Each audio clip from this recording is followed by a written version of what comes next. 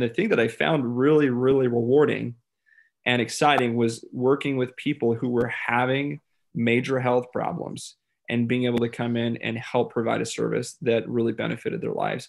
Because, and you guys probably run into this all the time on at least, I would say at least a monthly basis, I'll run into two people that are at the rope's end and they're like, I have no idea what's going on with me. My doctor's prescribing me anxiety medication, antidepressants, allergy medication, on and on and on and on. And they're not getting to the bottom of what's happening. And so far, a lot of these people, it's self-diagnosis and getting online and figuring out what's going on. They're typing in their symptoms. They're looking at this. They're finding some random Facebook group of all these people that are having these weird things happen that they can't explain. And these people are like, oh yeah, I've got a mold allergy. And then they go in and they get tested from, maybe an alternative medicine facility. Like, I can't think of any. There's quite a few in the Portland area, but they'll go in and they get tested. And all of a sudden they're finding that they've got a massive mold allergy and they've got some types of mold oftentimes in their blood. So and then all of a sudden they go to their doctors and their doctors are like, well, we don't really treat that. So we don't know what to tell. We can't help you. Literally, I'm working with a lady right now. She's been texting me all day today. She went into the ER yesterday. I went in and done the inspection on Thursday. I went on Thursday and found some mold in a couple places. It was really concentrated in her attic right above her bedroom. And it was coming down through the ventilation in the pipe right into her bathroom. And she was spending a lot of time in her bathroom, in her closet, in her bedroom. And I don't know if you guys correct me if I'm wrong on this. From what I understand, people's allergy response to mold is different. Some people are very highly allergic and they will respond. They're like human mold. They're like human mold detectors. They're in a room and it's like, boom, they know right away there's mold. And there's other people that they can be their smell spouse. it in the air, like outside. Yeah. Or this lady, for her nose will just start burning. The bottoms of her feet will start inflaming. Her face gets tingly. Another lady, she would have nosebleeds. Like her nose would just start gushing blood if she was in a room with like stachybotrys or something like that. Yeah. And these people, they don't know what else to do because the medical industry it seems like the medical industry doesn't know, either they don't want to acknowledge it or they just don't know how to treat it. I don't even know what the reasoning is behind it, but there seems to be a massive deficit on understanding on how to help people with mold. And I don't even know how. All I can know is, okay, I can help remediate the mold. All of your medical health issues, I don't know where to send you. I can say you're probably not going to find the answer with a typical medical doctor. So you need to seek out like a homeopathic physician or alternative medicine, someone that is maybe going to look at this in a different perspective. And I kind of leave it at that. I say, hey, I'm not a medical doctor. I don't give medical advice. But from what I've seen, a lot of people in this situation are not able to get the answers they're looking for. So, maybe consider going and looking at this. So, but that's how I got into this. And again, over the last year and a half that I've been doing this now, I've seen probably 30 people that their lives are turned upside down. One of them, the lady would go into her room and she would go into anaphylactic shock. And that was at the point when I came in and I got their home to a place where she could come back in. But even then, the experience had been so traumatizing. He was changing his job and they were moving to Utah so that they could be in a dry, arid environment. And if, for some people, it's like this is really, really serious for them. You have a livelihood and a career and a job in a place, and you think, well, this is where we're going to be forever. But all of a sudden, your health is at stake. And the saddest part, I think, for so many of these people is they begin to think they're going crazy because no one believes them. The doctors will run all these tests. This lady that I'm working with right now, her husband thinks she's going crazy. Her parents think she's going crazy. The doctors are like, you're perfectly healthy. There's nothing wrong with you. All of your tests, we've done a CT scan and a CAT scan and all of these things. You're perfectly healthy. Maybe this is some residual effects of when you had COVID 6 months ago. And the lady's like, I was having these issues before I had COVID. They're worse now, but I don't know what else to do because everyone thinks I'm insane. And my family's telling me I need to see a psychiatrist. And again, it was yesterday. So I came up with a remediation plan for him. I presented it to him and my soonest availability is 2 weeks out. And she said, is there any way you can get to it before then? I said, unfortunately, I'm booked till then. I'm literally day to day from now until then. And she said, well, my husband is starting to do this right now, and I don't want him to, but he's doing it. He opened things up, started rubbing things, touching things, and she immediately, that's why she had to go into the ER, is because she immediately responded to it. So yeah, I feel for people in this situation. It's like, I don't know enough about what you guys know, so I don't even know what to tell them on the medical side. And from my own experience, again, what I've seen for a lot of people is like your responses just gradually get more and more severe the longer you're exposed. And then once the mold has been addressed, or once the remediation has taken place, that doesn't mean you get better overnight. What happens is it kind of plateaus. And then gradually, about as long as it took you to get to this place is about how long it takes for you to get out of this place. That's, again, from what I've seen. Mm-hmm. So if it took you 2 years for your body to get to this place, it might take about 2 years for your body to get out of this place. And again, I don't know that. I'm not a scientist, but from people I've spoken to, I have other family that have dealt with mold, and that was kind of what they said. Once they actually got rid of the mold, it took them a while to kind of get back to normal. Mm-hmm. So sorry, that was a long tangent. No, that's great. I can give you, if you like, a little bit of an explanation that's kind of easy for people to understand. So one of the reasons why it affects people differently is that we all have different microbiomes. And because of that, some people won't even be sensitive to mold until they eat something different. Then if they're, eat too much sugar or whatever else, their immune system drops and they become more sensitive to mold. So with mycotoxins, one of the ways that fungi attack, it's very brilliant. All life depends on water. They break water pumps. It's just extremely efficient. They break water pumps so that your cells don't have water, and then the water goes to the extracellular space. That's where they set up shop. That's where fungi can spread. The spores can start to get through the bloodstream. So I should say the most important thing is changing the environment, which is what you do, which is why no matter what medical interventions people do to clean the body, if they're going back to bed and breathing in mold spores from and mycotoxins from the attic, it's just going to get worse and worse, regardless of medical intervention. But the reason why it gets worse over time is that as those water pumps break down, now there are cells that can no longer get nourished with liquid. And to make it worse, it becomes like stagnant water, right? So it creates more inflammation. The inflammation starts to break down the cellular pumps as well. So this is a downward spiral that people get in. And that's also why those people who have had previous mold damage are so sensitive. Right away, the body goes, oh God, and then has this hyper reaction, whether it's as simple as an allergy or nosebleed or even arthritis that will kick up, because that's, again, an immune response that's happening. I know I said I would make it simple, but yeah, the basic idea is that anything fungal makes its living by breaking down water pumps, taking water for itself, and then making sure the host is effectively dehydrated, even as they're flooding with water. That's interesting. So, and from your guys, again, I hope you don't mind. I'm going to ask. I have a lot of questions I'd like to learn about this, but the neurological aspect of it, because I know there's certain types of mold that can have neurological effects. Have you guys seen any stuff with people, again, nosebleeds, numbing, tingling in the face? Again, I had another lady where she went into the dentist to get some dental work done, and her face was numb all the time. She said, my face is numb. I can't even feel my face. And she said, the doctor was poking me and he said, can you feel that? And she said, I can't feel anything. Mm-hmm. And so numbness in the face, nosebleeds, tingling and sensations or flushness, burning sensations. Is that like from specific types of mold, or is that, what types of mold are causing that? Is that normal? Like Andrew was talking about with water pumps, you need healthy water metabolism in and out of your cells in the right places at the right times in order for your body to work, including electrical signaling, which is a big part of the nervous system. And so when you have these water pumps that are dysfunctional, you get major electrolyte imbalances. And this is why these people who have these kinds of neurological symptoms will often also describe that they feel constantly puffy or swollen, but they're also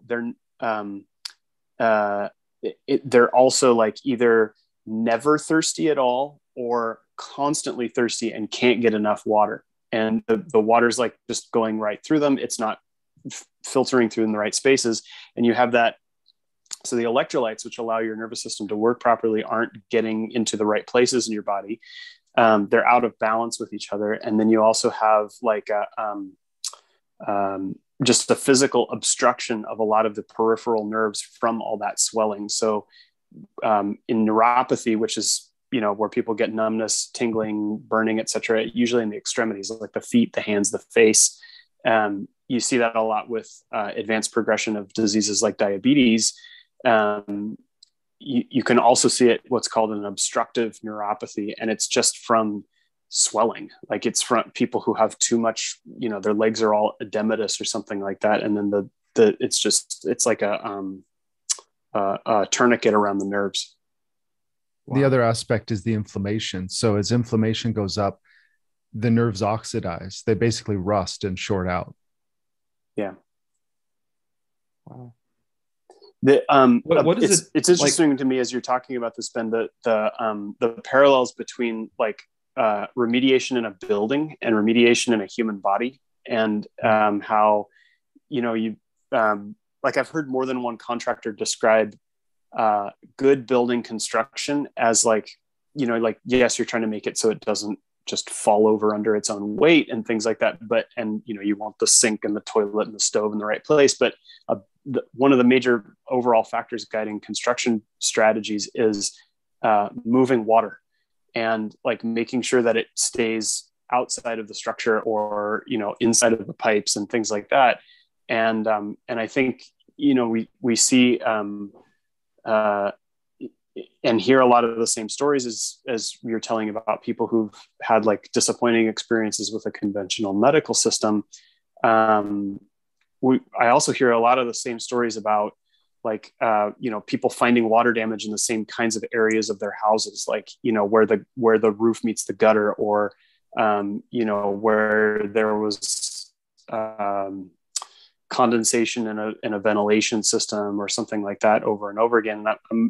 So I'd love to hear from you more about like how you diagnose these areas. Like, how do you find these pockets in people's homes and buildings where this stuff tends to grow? Because I know a lot of like the airborne tests will pick up something in the air, but that could just be like because it's blowing through at that time. How do you find more of these things? Yeah, so I do a couple different processes, but if it's just a general inspection, like someone suspects that they have mold in their home, but they haven't seen it, there's a few things I'm always going to check for first.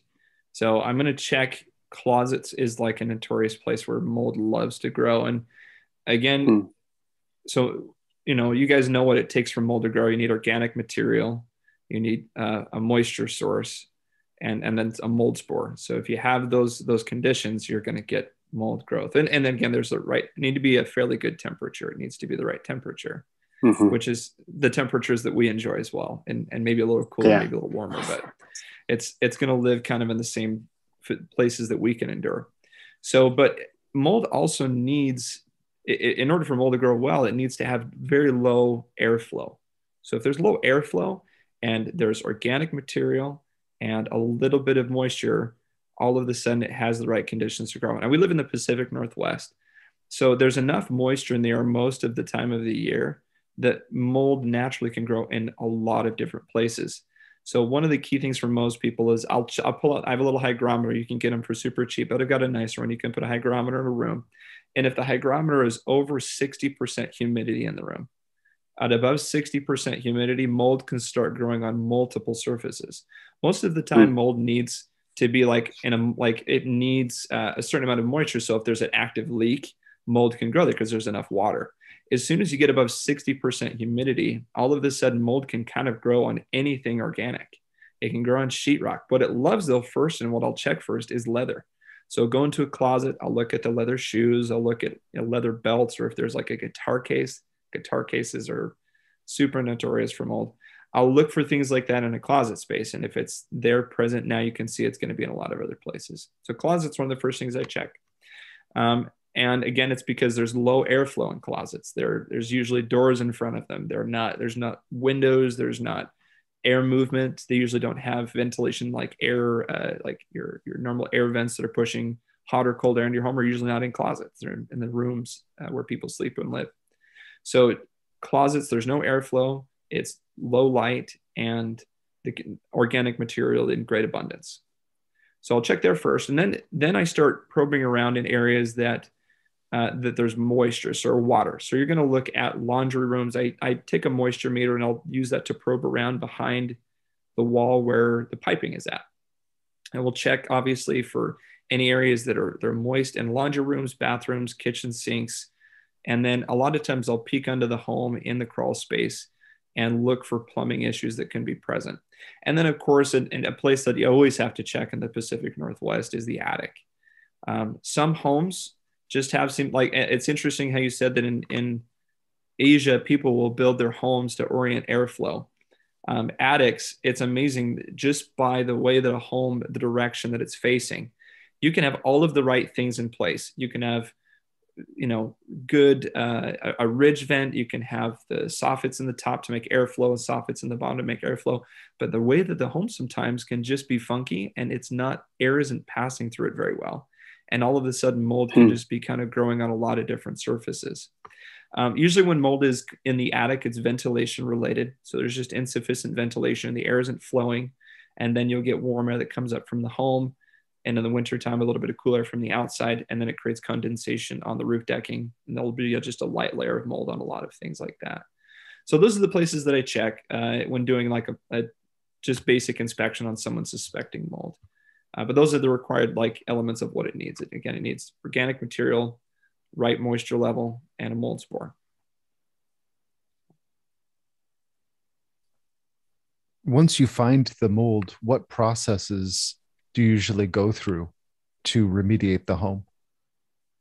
So my approach is really unique, and I understand that. And being in this industry, when I started this, I had kind of thought that the technology that I kind of is my speciality is it's called dry fog technology. And I'll tell a little bit about the technology and then I'll come back to my process because it has changed since I've started doing this.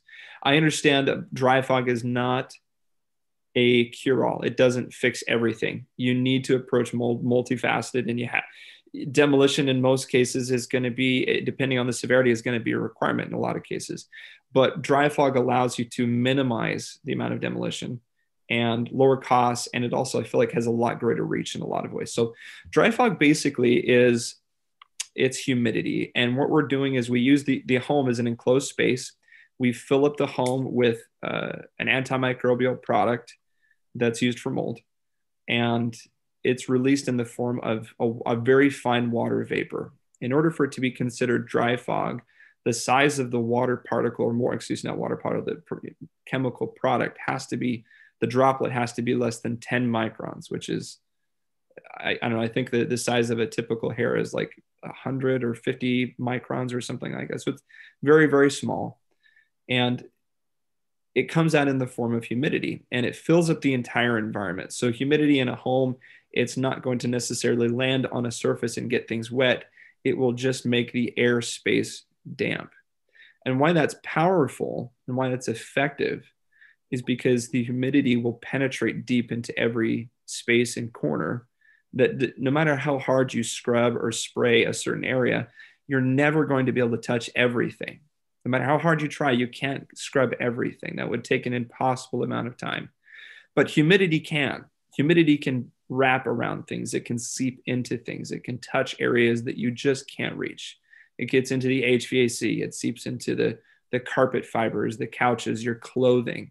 And mold, a lot of times, again, this lady that I'm working with right now, her mold response is so severe that even having just a few spores in her clothing can cause a reaction. And she's been having these reactions so frequently that even in small doses, it can be very, very difficult, very unfortunate. So this process is good in a lot of ways. It's powerful in that it can reach a lot of places. My process, again, has changed though. Depending on the scenario, if it is in this scenario, this lady, most of the mold is contained in the attic and that air has been seeping into her living space. We've done moisture probes and checking in numerous places in the rest of the home. There's no active leaks. There's no, we've not found mold growing anywhere in the living space of her home, which was actually pretty good because most homes are going to find it in a couple places. So there's not any growing on anything in her home. And the hygrometer reflected that as well. It was like at a 50% humidity. So it would be difficult for mold to grow in there without an active leak. There were no active leaks that we could find. So this mold was coming from her attic space. So treatment didn't require any demolition. We went up, we treated the mold that was in the attic, or he's actually literally, my technician's doing this actually right now as we speak. He's treating the attic mold right now. And then at that same time, he's running our machine in the main living space of the home, putting this product out into the air. And that is doing what I call spatial decontamination. It's pushing this product down, and the product is a typical mold product or mold remediation product. The active ingredients are very commonly used in almost every mold remediation chemical, primarily a hydrogen peroxide, which is a great way it oxidizes and it breaks down to a water vapor, basically making a very eco-friendly, safe product. And again, it just kind of reaches and touches every surface, every thing that humidity can reach to, as long as it's not an enclosed space. Like if a drawer is closed and it's airtight, humidity is not going to really get into that space. So. Well, that's fascinating because that's exactly what we do. Well, metaphorically, I should say. So the herbs that are used have these really big volatile oil pockets in them. And the nastier the environment, the bigger the volatile oil pockets. And really, that's what we're doing from inside the body, is essentially fumigating using these volatile oil pockets, and then also signaling gases like nitric oxide, which in the right dose have an effect of killing mold and helping to eliminate mold toxins out of the body. So it's also it's an aromatic approach. I mean, if people have water retention, it would be like a flooded basement. Then we'll increase urination, increase sweating to get that extra water out of the body. And then ultimately, we're also fumigating in a sense. I'm curious, really though. I wanted to ask, what's the difference in cost for people? Because generally when people are like, oh God, I got mold, I've got to knock out some walls in my house, it's going to be $50,000 for a small area. What is the cost difference with the approach that you're taking? It's significantly less in most cases. So it depends on the job, but if it's a job that would normally, for like a typical mold remediation company, if they approach it with hammers that they're going to go in and rip out walls and replace things, the price tag can be astronomically high, $50,000 in some cases more, right? It's like a major typical job. It is. It's essentially it's demolition and reconstruction, and then they basically contain the space, run some air scrubbers, and put on a Tyvek scoot and spray it with a mold killer. That's most typical mold remediation. Our process, when we can avoid demolition, and we try to minimize that as much as possible. So in this case, for this lady, we're doing this for, I would guess, probably a third of the cost or less of what most people pay. Most of my jobs are, and again, I hate saying this because I don't want to be held accountable to this to someone in the future, but most of my jobs are under $2,000. Wow. So wow, that's incredible. That's a significant savings, especially when people have to uproot their lives and move to other places. That's right. Jeez. And I imagine folks need to be out of the house while the dry fog process is going on, right? That's not something, I mean, you're not supposed to be breathing high concentrations of hydrogen peroxide. So exactly. So people vacate the place. We've also found too. So most plants, I had a job, I didn't never notice it until I had a job where this one lady had like 250 plants in her home, like just a ton of plants. And we put a ton of product out there, and about 50 plants died. I felt horrible. I gave her a big discount on the job, but the hydrogen peroxide on certain leaves will oxidize it and dry it out. Which is what it's supposed to do. And the cool thing is you can see the effect that it has on organic materials. So if it runs into a pathogen in the air, then this is the cool thing, is this product in the process doesn't just kill mold in the air and mold spores. Again, we were initially doing this for COVID. And again, we can't say that this kills COVID because you have to be careful how you say those things, but it kills pathogens. It kills viruses. It kills bacteria. It kills germs. It's going to kill mold spores.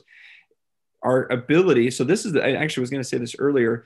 This technology originates in the pharmaceutical industry for cleaning and sterilizing a pharmaceutical clean room.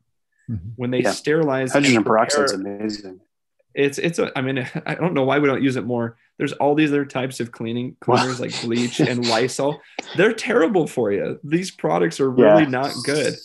And hydrogen peroxide is pretty darn safe, and it's a fantastic antimicrobial and oxidant. And again, it breaks down to water vapor when it's done. So it's pretty darn safe. Wow, that is excellent. So right now, where are people finding you? Because all of the patients that, that we're seeing, all of our colleagues are seeing, the first thing is, I think anybody who suspects mold should be looking to get the house tested, especially when one or more family members have recurrent sinusitis or just signs of fungal infection due to water retention or other signs that we look for. What would be the first step someone should take? So you want to find obviously someone to perform some testing to confirm it. So we do inspections. There are obviously a lot of companies that can do inspections. Some of them do free inspections. We do a free inspection. Air tests they're tricky because, like you said, someone can open the door to their home and mold it's naturally occurring in the environments we live in. Even outside, it's everywhere.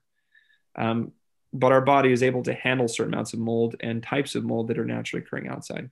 When we do an air test, there's always usually an indoor and an outdoor control. So you compare the outdoor test with the indoor, and if the indoor has got a significantly higher amount of Penicillium, Aspergillus category, or Cladosporium, which are all very typical airborne molds, those are what you're going to see. And all of a sudden, if the spore count is 5 times higher or 10 times higher than what you'd see outside, then there's something environmentally happening inside that would make that.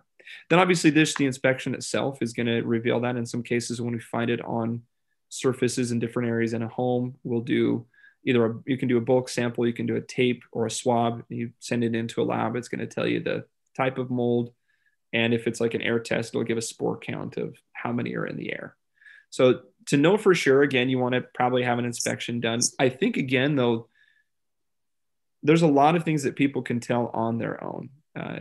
Some of the things I've just shared, you can go and look in your closet and in some of these places, check under your sinks. If you see that look or have that smell, you're going to sense that and it's going to be there. So that's going to at least get you the first step. From there, you can call a mold remediation person and come and go to take the next step from there. But you want to have a professional eye on it for sure. Not everyone can afford to have a professional eye. That's why we always offer free inspections. But when you're having major health problems, it's good to have a professional eye come and take a look at it. It's been hard when I've worked with a patient here where I suspect that the mold issue that they're dealing with is coming from inside their home. A lot of them have had a really difficult time finding somebody who can do a comprehensive inspection like that, and then even offer any kind of substantial remediation help aside from like we were saying, like a major remodel. It's the real estate market in this part of the world is kind of insane. And so getting a home inspector like you would have if you're going to buy a house come out and do something for you it can take weeks, and and then like good luck getting a contractor I know, on top of just the crazy expenses involved with it and lifestyle upheaval involved in all that. So this is great that you guys have this service available. Yeah. And the demand is high right now. We're trying to keep up with demand, which is we are hiring and building and growing it as fast as we can. But it's, again, the market here is the housing market's causing a huge demand on us. The people Sure. I love working with are the people that are having health problems. I would say still probably 75% of what's keeping us really busy is just, home inspection was done, mold is found in the attic, we go out, we remediate it. But the ones that I find the most satisfaction in is when people are having a major kind of allergic reaction to mold. Yeah, you're able to really help turn their lives around. Yeah, because a lot of these people, again, they're like, do I have to move? Do I need to sell my home? Do I need to burn all my clothes? Because this is sometimes what a lot of people feel like they have to do, because they put on their clothes and all of a sudden they're having an allergic reaction. They go into their kitchen, they have an allergic reaction. And it gets progressively worse. So being able to have an option that allows them to not lose everything or feel like they're not going crazy is helpful. So that's the part of the job I enjoy the most, for sure. Awesome. And it's also a lot of preventative when you think about it, just getting it out of there in the first place. Then, new family moves in with a crib right below that, Oh, kids man. could be really screwed up. Oh, yeah. Man. And again, everyone's allergic response is different, but I always, yeah, I've been to jobs before where there was homes where there was a major mold problem, and it had been there for probably 20, 30 years. And there's kids living in the home. And in some cases, in fact, the most unfortunate situation I see, it's often the case, is it's a landlord tenant situation. Mm-hmm. Tenant has got major health problems, or their kids are in this really, really bad environment. And I have to tell this landlord, say, hey, this is a major health issue. These people, I'm not a medical doctor. I can't give medical advice, but I can tell you from personal experience, this is not a safe place for these people to be. I'm finding high levels of this type of mold, and I can see from these people that they're not doing well. And I'm not a medical expert, but they're not doing well. You probably should address this. And the landlord's like, well, it is what it is. Can we just spray some bleach on it? And I'm like, no, that's not going to fix it. Yeah. And those are the ones that are really challenging. But yeah, those situations where there's either a situation that doesn't get fixed and they're selling the home. So I've done it because I offer free inspections. A lot of times I get realtors that are just like, great, come give me a bid and we're going to use it for negotiation, and we'll never have you do the service. And it is what it is. It's like, I don't care if it happens, but we'll go and give the inspection. We'll find sometimes really bad scenarios. And because right now the housing market is such where it's a seller's market, sellers can be like, we don't have to deal with this. Take it or leave it. If you don't buy this home, someone else will.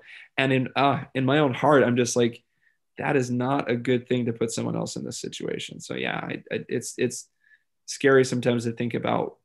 Again, you don't know this stuff until you're here. Again, a year and a half, 2 years ago, I knew nothing about this. And I feel like to a great extent, I don't know if I could ever buy a home without knowing that it's a safe environment for my family.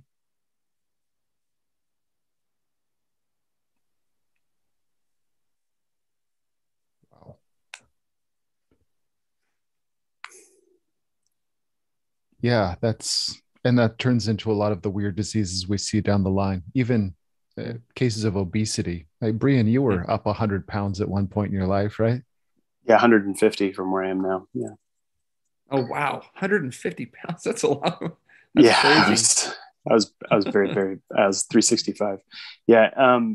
And yeah, I mean, I have it was something that started in childhood, and I don't know about any mold growing in the house I grew up in, but my dad still lives there. He doesn't have any major health problems, but just living in a damp environment like this certainly affected it. And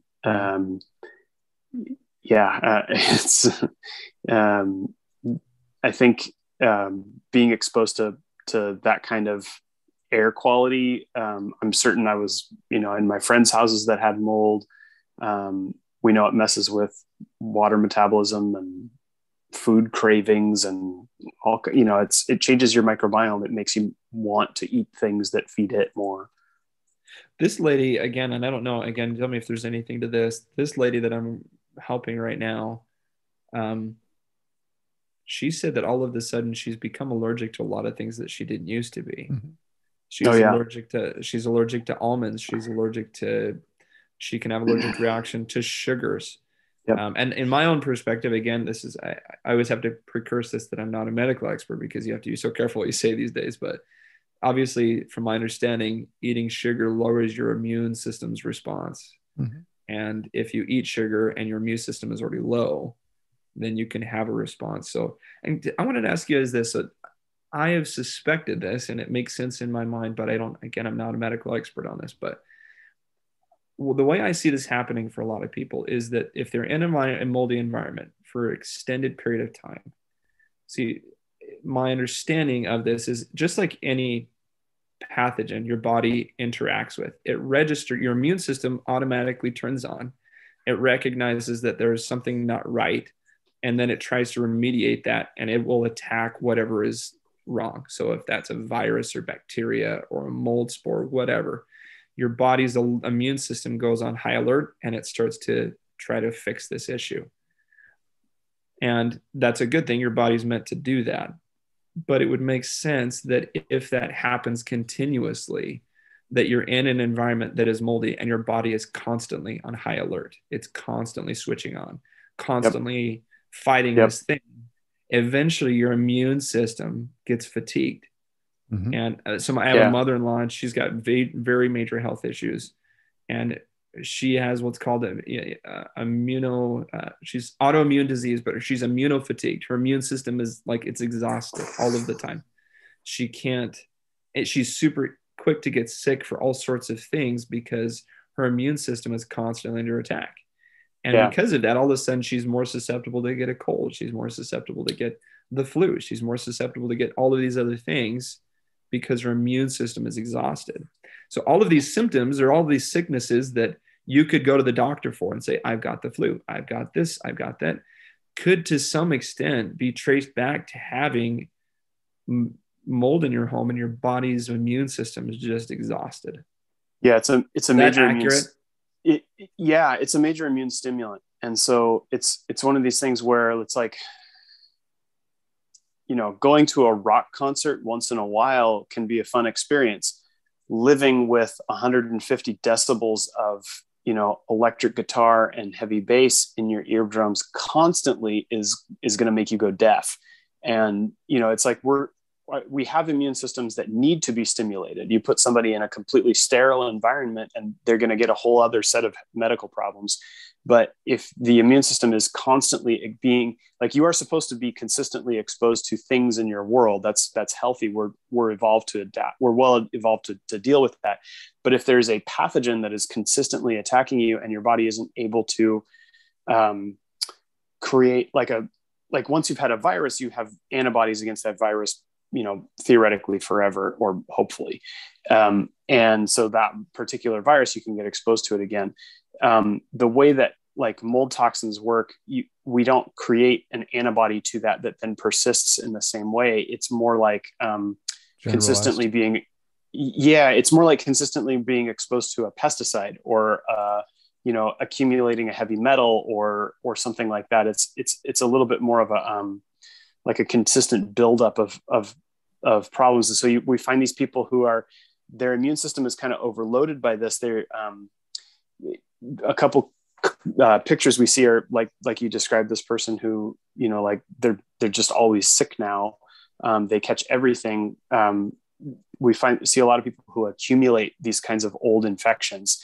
They oftentimes either have gone through a period of time in their life where they had like these episodic fevers that would just come on for a long time, and then that went away, or they just can't really remember the last time that they actually had a high fever, but they oftentimes will have like a low body temperature and chronic low grade fever too, or low grade, because that's the other thing that mold likes to do. And mold is bad, but it has buddies, an entourage effect, right? It's like you go into the woods and you see something rotting. It's not like one bacteria is rotting. It's, one gets in and it creates a little bit of a opening, and then others just opportunistically get in there. One of the effects are that there are pathogens which will raise your body temperature if they want you warmer. And there are pathogens which will lower your body temperature. They hijack the hypothalamus in the brain. And then they'll keep the body temperature low, just at that sweet spot where mold can live. Because if we're really at 98.6 and, then we're exercising and sweating every day, we're running, like kind of natural state of things, we're designed to kill fungi and mold. But the average body temperature has dropped in the last 20 years. Interesting. Possibly due to, who knows, sedentary lifestyle, plastics. It's multifaceted. It's hard to say. But one aspect is that there are pathogens which will actively lower our body temperature, making us more susceptible to anything. And then from there, it's a downward spiral. And then there's also two aspects, like the mold and pathogens will be affecting us. The body sometimes, if it can't really decide, all right, I know that bacteria, I know that virus, if it's a generalized infection, especially with something that's hiding out in the spaces between cells, the body goes generalized inflammation. So it'd be like, there's a lot of crime coming from this neighborhood. If the police know everybody in that neighborhood, they can just, go pick up JR and Jethro and bring them down because they're selling meth again or whatever it is. But if they don't know, then they're just like, all right, let's just call in some bombs. And that's what the immune system does. And that's why it causes cellular damage. It causes more neural damage. And the more neural damage in the area, then the communication is down. So now you've got this ghetto bad area of town where people are selling meth and you've dropped bombs on it. And now you can't even communicate. You've lost your intel for the area. And then it just makes it, that's one way it kind of makes it worse over time. And add in a blanket curfew to that too. So then, once the bomb dust is cleared, anybody who's out on the street, we're going after you. That's right. They don't. And that's where autoimmune diseases or presentations that look like autoimmune disease, like fibromyalgia, a lot of that stuff comes in as a result of that. So yes. Yeah, it gets very messy once it gets involved. Do you guys have a lot of patients that their medical doctors have prescribed them, or not prescribed them, but have diagnosed them with things like fibromyalgia and anxiety and Lyme disease, and they often don't know. Depression and anxiety. Depression's huge because just feeling like you're under attack. People will say, I moved to this house and I started having bloody nightmares or nightmares of ghosts. Like, yeah, your immune system's on alert. And then generalized anxiety. I don't know what it is. I just feel like something's coming after me. Like, well, it is. That's your inflammation is off the charts because your body's fighting something. So that tends to come together. And then rheumatologists will refer a lot to us as well, because they'll be like, this isn't RA.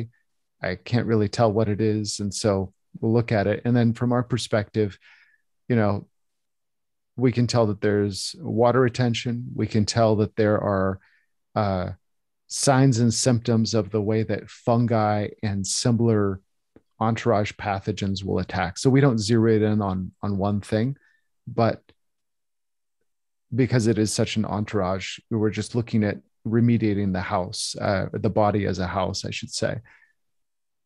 But when we see these signs, that's one thing that we're just blind to, is what's the actual environment of the house and how is it making them sick? The indoor air pollution is huge. Yeah. So I'm curious. I mean, I'm sure it varies by person, but for people that you work with, what's the typical turnaround time from do you guys have to try different combinations, or have you guys found different like specific medicines that have pretty good effects over a short period of time? Like how long does it take from, like, let's say just an average person who comes in, it's got an issue with mold. I don't know what the term would be, mold damage, illness, injury. Mold illness, injury. What's the turnaround time? How long does it take for those people to kind of get feeling better? Okay. So there's two answers to this. One is if they're doing all of the bullshit that they read online that is generally for self-help for mold remediation, it will take them years. If they don't do any of that and instead go hit a sauna and then come in for a herbal prescription that's customized for them, we're looking at improved symptoms within 48 hours. At about 2 weeks, they start to see pretty significant differences. What we look for generally is we assess the three main microbiomes of the body: respiratory, gastrointestinal, and urogenital. And we look for signs and symptoms in these areas.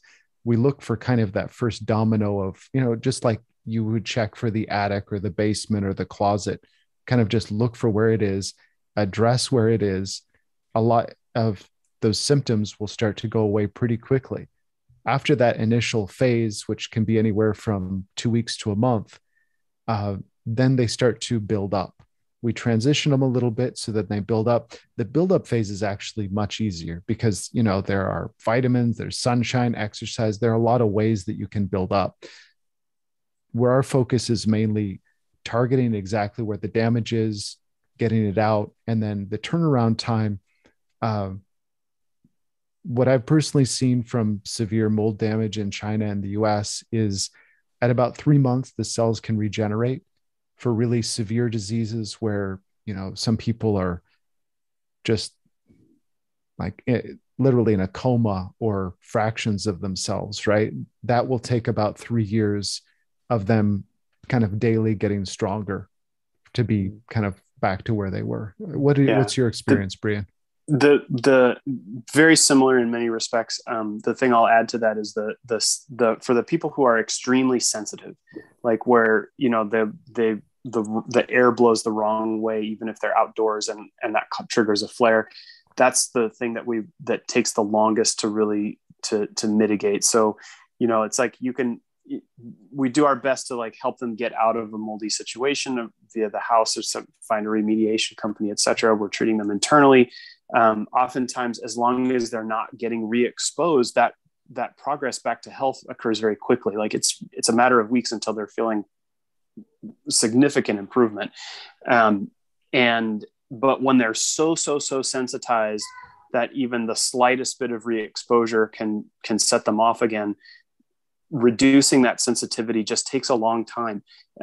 It's sort of like I'm trying to think of a good analogy.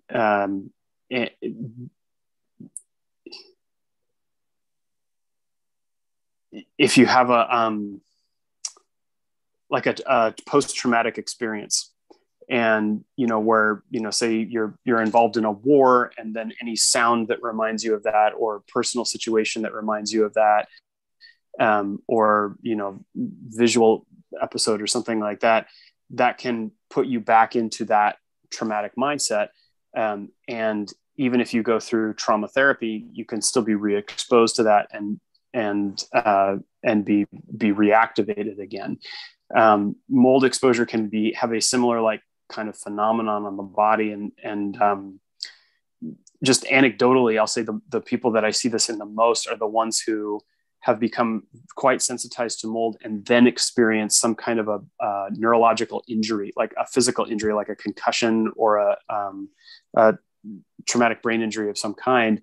And, I haven't dug deep enough to really determine physiologically exactly what that phenomenon is. I suspect there's some injury to the blood-brain barrier at that point, which allows the mold illness or the mold-based injury to get deeper into the brain. But that's where it'll also change the gut microbes immediately. Brain injury will immediately affect gut microbiota. Yeah. And then of course, regulation of inflammation. So before I forget, Oregon has a traumatic brain association, a traumatic brain injury association. Actually, my mom is a psychologist, and she was in charge of it for a number of years. She was leading that. Yeah. And a number of those people are there because of mold damage, and either due to a traumatic brain injury or because they were in a mold-filled house that caused such acute neurological damage that they're just learning how to deal with that long-term. So those are definitely people who could use some help. No problem. I'm surprised I haven't been interrupted yet. We just had number 5. What? Oh, yeah, God. I know. They keep showing up. I don't know what's going on. I got twins this year, and 5. Man, I couldn't imagine. Yeah, I don't know if you guys remember. There's a comedian, I can't remember his name. He Jim Gaffigan, and he does this. He does this one on home birth. They've got, I think, 4 or 5 kids, and he gets up and he says, people sometimes ask me what it's like to have, a bunch or 4 kids, and he says, imagine that you're drowning. This is my favorite quote. Yeah. Yes, imagine that you're drowning and someone hands you a baby. That is very much what it's like. Yeah. Oh, well, good for you. That's fantastic. Congrats. So you had twins. Yeah. 11 months ago, I guess. Not today. So. Oh, that's fantastic. Yeah, I'm just able to do interviews again because I mean, just even a week or so ago, I was absolutely brain dead. So. Yes, I know, I can relate. I'm right there now again. We just, literally we had number 5 a a week ago Saturday, so a little, almost 2 weeks ago. Oh, wow. Actually, no, today is Saturday, so it's 2 weeks ago today. Congratulations. Yeah. Thank you. I appreciate that. Oh, first I got to ask. Yeah. So how can people get a hold of you? So best way to reach out to me is through I most of the time a phone call is the best way, or text. I respond to text usually a little bit faster, and I only really service kind of the greater Portland area and then the North Coast from Astoria down to maybe Nehalem, or I've done a few times down a little bit further than that, but I don't go much further than that. And kind of the greater Portland area. I don't really service Salem or anything like that yet. We are wanting to grow and expand, and I'm hopeful that we'll be able to service those areas in the future. But a phone call is best, or text. If you want, I can obviously give my phone number and they can reach out. Yeah, I was going to say, do you do down into the Willamette Valley? I'm in McMinnville, and we need your help down here. I love McMinnville. That area is awesome. And if I could uproot and move somewhere, it would probably be McMinnville. I love that area. I think it's so beautiful. I know that sounds strange, but I really, really, no, really it's like always got rainbows. There's wine country. It's great. Exactly. It's beautiful. I do occasionally do services down there. What we've considered doing is, because again, we don't charge for inspections, and we do spend a lot of time driving around doing inspections. We thought that maybe we would just start charging a small fee for areas that are kind of outside of our service area. You should definitely do that. Just hire some additional personnel to allow us to kind of zip around and cover some of those further out areas. Yeah, so just cover your gas and time and everything. Yeah. Initially when we got this going, the goal was just to get as much experience as possible and to help as many people as we could. And now we're at a place where we're just kind of overwhelmed we've got a pretty high demand, and we're just trying to keep up with what we've got. So we've got a lot of growing pains, but hopefully here in the next year, we'll be servicing a lot more of Oregon and the Pacific Northwest. Is your bottleneck right now being able to hire people? Yes, that's a major issue, actually. That's probably the main issue. What kind of folks are you looking for? Because, I mean, you've been growing fast. Obviously, you're going to keep growing. And if we can help it, we're going to bother you with more people. So. Good. I appreciate that. Yeah. I would say for me, I am very, very picky on the type of people I hire. And I love to help people. And there's a lot of people I think that are looking for jobs, but a lot of the work we do is in attic spaces, and you need to have someone that feels comfortable climbing into an attic, that can walk across rafters and not step through someone's ceiling. And that can sometimes be challenging. For me, I place a really high value on people's ability to communicate. One of the things that I've focused really heavily on is being able to have good communication interaction with customers, because people's personal experience in the end is so important. If you can't, you could be an absolutely fantastic mold remediation guy, but if you go in and you don't treat people well, or you don't communicate with people well, they're only going to remember that you were a jerk, or you didn't tell them when you were going to show up, or that you were late, or whatever, or that if you were going to be late, you didn't tell them. And that's what's going to kind of ruin their experience. So hiring the people that can be responsible and capable and communicate with people in a good way that is and again, help people feel understood. Because the people that I run into that are in the situation where they're looking for people like you, oftentimes by the time people have found you, it's like they're at their end of the rope. And when I run into those people, they think people are telling them they're crazy. And if you have someone that isn't very tactful about that, Well, and God, if you can catch it early too, like if somebody gets hit with mold and they don't do the like charcoal cleanses, which just eat up their intestines and make them even more susceptible. It can be like a week or two and they're done. Oh yeah. Like basically all the advice out there is, it's like, it's just 1970s natural health advice. And they're like, do all of it. Out of all of that, the only advice that's generally good is hit a sauna, especially initially. You're going to raise your body temperature and start to kill off some of the mold. That's basically the only advice they have that's good. All of the rest of it will actively make people worse. And that's why avoid sugar. Avoid sugar. Don't eat garbage for a while. Hit a sauna. Most people will, like 80-20 principle. If people just hit a sauna, make sure they're having a bowel movement every day, they're going to get better pretty fast. Just with that. That's sound advice. For me, I actually usually try and give, particularly for the landlord tenant situations where someone is in a situation and they don't have control over it, the tenant doesn't have control over it. A lot of times I will make the recommendation. I know that you don't have control over a lot of this, but get a dehumidifier. So things that people can do on their own if they don't have control over getting the remediation portion done, maybe a landlord tenant situation, the landlord isn't dealing with the problem. Get a dehumidifier and get the humidity below 60%. It's a very easy thing to do. And in the Pacific Northwest, we're fortunate enough that the weather for a lot of the time is good enough that we can open the windows sometimes, more often than a lot of places, and allow air to flow through the home.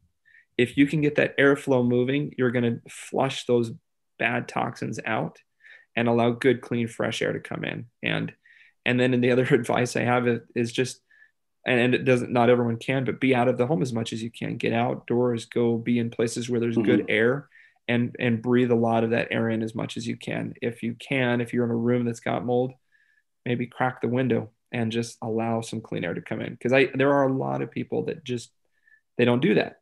And they're in a room that's got bad mold.